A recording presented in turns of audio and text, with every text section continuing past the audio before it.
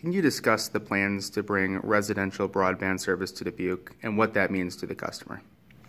Yeah, this is something that we're really excited about as a company, and I think it's something that the community will get really excited about because we're offering a fiber to the home solution that'll offer faster speeds, more reliable service, and kind of give options to residents throughout Dubuque. And so we're being very aggressive in our approach to bring this to as many homes as possible in the coming years. And so next year when we do about 4,000 homes, it'll be kind of the kickoff to something really incredible for us.